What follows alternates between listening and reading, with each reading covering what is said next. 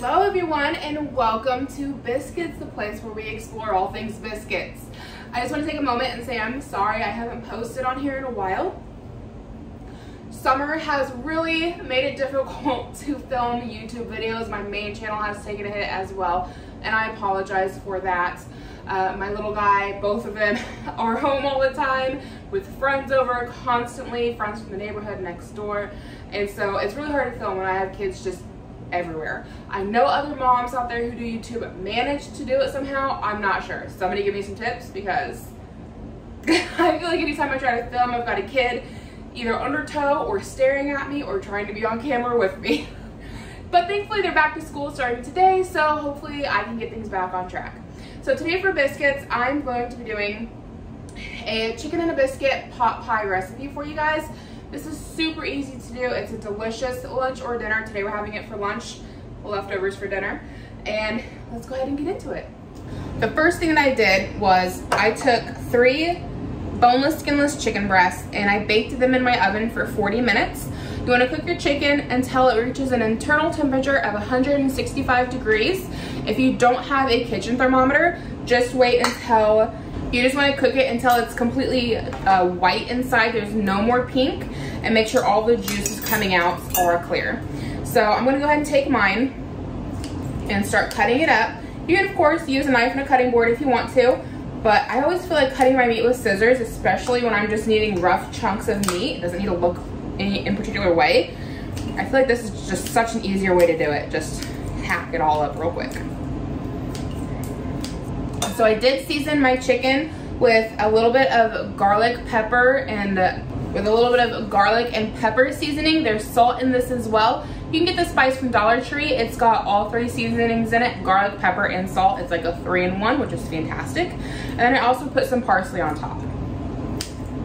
Now that I've got all of my chicken chunked up into bite-sized pieces, we're ready to move on to the next step. I do want to throw out though, if you would rather use chicken thighs, feel free. If you got a rotisserie chicken on hand that you need to shred up, you can use that. Or even canned chicken will do the same thing. To this, we're gonna add 1 bag of frozen mixed vegetables. I get mine from Walmart for right about $1, so super cheap.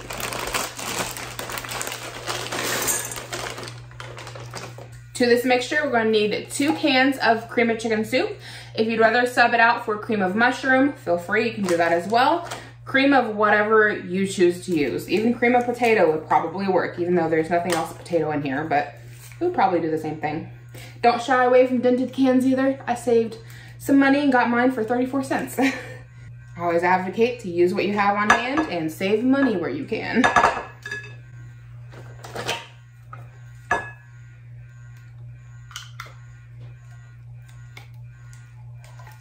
To this, we're gonna add a splash of milk.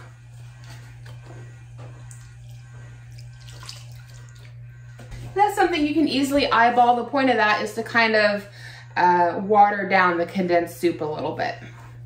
To this, we're gonna add our spices. So I've got a little bit of paprika. And again, this is something I just eyeball for flavor. What I found when it comes to eyeballing spices, a lot of the times, is if you have a nice layer across the top of whatever you're making, you're probably pretty good. So paprika, I'm gonna go a little light-handed on because I do enjoy it, but I don't want like a ton of it. I don't want this to be like a spicy dish. Just a little something in there, you know? So that was our garlic, pepper, salt. And I got some minced onions. If you would like to use a raw onion and chop it up and throw it in, by all means, I would say half of an onion would probably do you. I don't like big bites of onion even when they're cooked. So I like the minced onion. It gives me great onion flavor, but it's so tiny that I don't have to crunch on it. And we're also gonna do some parsley flakes and some basil. Rosemary and thyme are also fantastic in a pot pie if you have them on hand. I'm out, so I won't be using them, but if you want to, feel free. Now we're just gonna take it all and mix it together.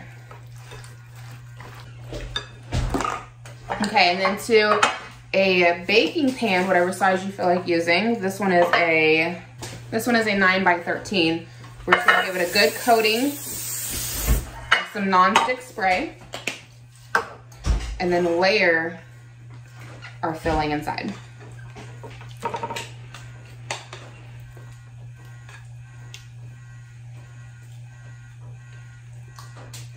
And if you use a rubber spatula, it'll help you really get just about everything out. And we just push it all around, make sure it's all evenly put into the pan. Okay guys, we are getting to the end of it. Now we're just gonna take our can of pre-made biscuit dough. There's that satisfying pop. So we're just gonna layer this on the top. Now of course, if you want to make homemade biscuit dough or batter even, you could just either spoon it right on top. You don't even gotta make perfect biscuit shapes. You just spoon it in like a drop biscuit. Or you could go all the way and actually make it look like this. Whatever you prefer. I'm looking for an easy dish, so I'm just using the pre-made biscuits. Delicious and simple.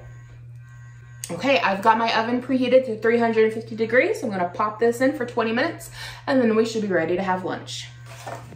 Okay guys, fresh out of the oven, there's our delicious and easy chicken and a biscuit pot pie. I do believe it could probably go another 5 minutes, but I know my husband likes biscuits and such when they're a little doughy on the inside. So I'm pulling mine out now right at the 20-minute mark, but everything's fully cooked, bubbling and hot, ready to go.